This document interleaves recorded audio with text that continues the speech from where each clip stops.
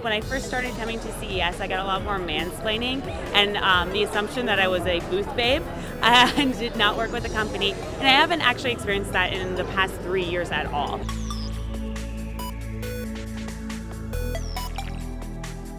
In tech, there are definitely more men than women. However, ideas are gender neutral, and it's important to let your voice be heard and speak out and voice your opinions. Oh, I'm so impressed every year, more and more participation and women playing big roles in technology, both to help strategic paths for companies, product roadmap, innovation. I think they bring a great perspective, great leadership. It's been so fun to watch. So I definitely think we're getting better as time progresses. I got my degree from Carnegie Mellon University, so it doesn't get more tech than that. And I worked at 2 automotive companies since.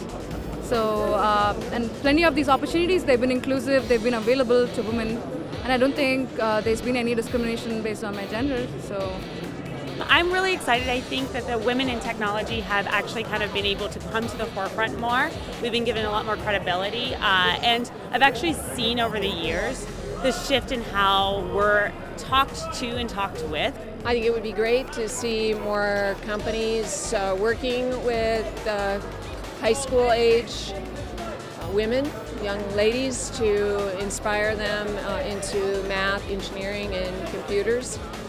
To create a larger population of women in the tech field. It's very intimidating for some women to make that leap into whether it be in education or in their careers. So I do think that companies need to be conscientious about the intimidation factor and help to alleviate that. Any shift has to happen with an honest assessment of where we are, our blind spots, and being willing to admit that there's always room for growth.